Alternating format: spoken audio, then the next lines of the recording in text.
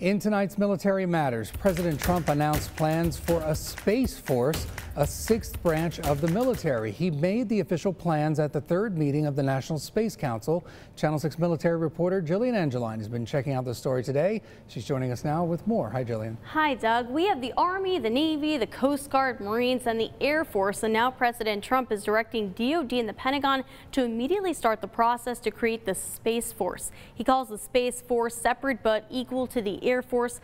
Trump hinted at something like this during a talk at the Marine Corps Air Station in Miramar, California back in March. That's when he said space is a war-fighting domain. Today, he said it's time for America to reclaim its heritage as the world's greatest space-faring nation. Remember, economically, militarily, scientifically, in every way, there's no place like space. Now, Trump says he hopes this means a manned mission to Mars is that much closer.